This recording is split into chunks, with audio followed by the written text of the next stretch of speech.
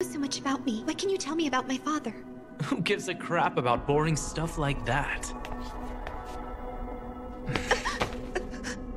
I'm here to expose you. I know what you really are, and I'm sure my brothers would love to know too. Stop that! Can someone please help me? Anybody! Please, God, help!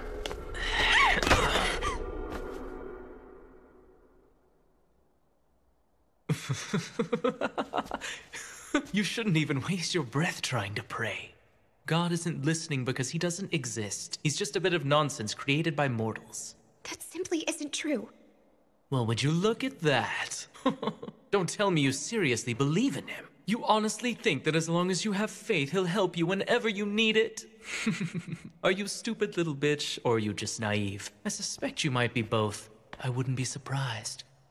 Whatever the case, you're clearly simple-minded.